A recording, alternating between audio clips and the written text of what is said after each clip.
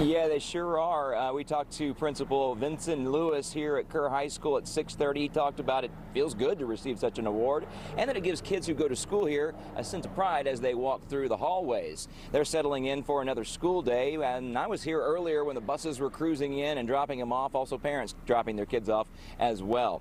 Now, Principal Lewis says that he's been in education for 26 or 27 years, and he's never seen a school quite like Kerr. For starters, they emphasize allowing students to work at their own pace.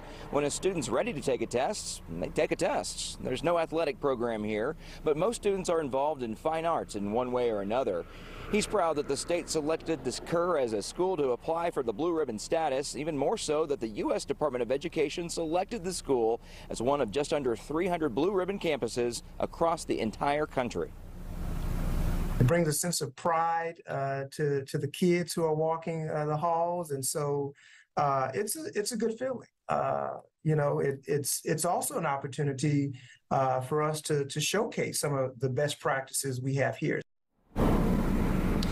Kerr High wasn't the only school in our area to receive the award. It was the only public school. There were 3 private schools too. Congratulations to St. Cecilia Catholic School, St. Vincent de Paul Catholic School, and St. Anne Catholic School. The Department of Education recognizes those schools for their overall academic performance or progress in closing achievement gaps among student subgroups. Now, coming up 8:30, we'll go a little deeper with Principal Lewis about just what's going on here at Kerr High School that has them seeing so much success and being named one of 31 Blue Ribbon schools in the entire state of Texas. Just 31 of them, and Kerr is one of them. Reporting live at Kerr High School.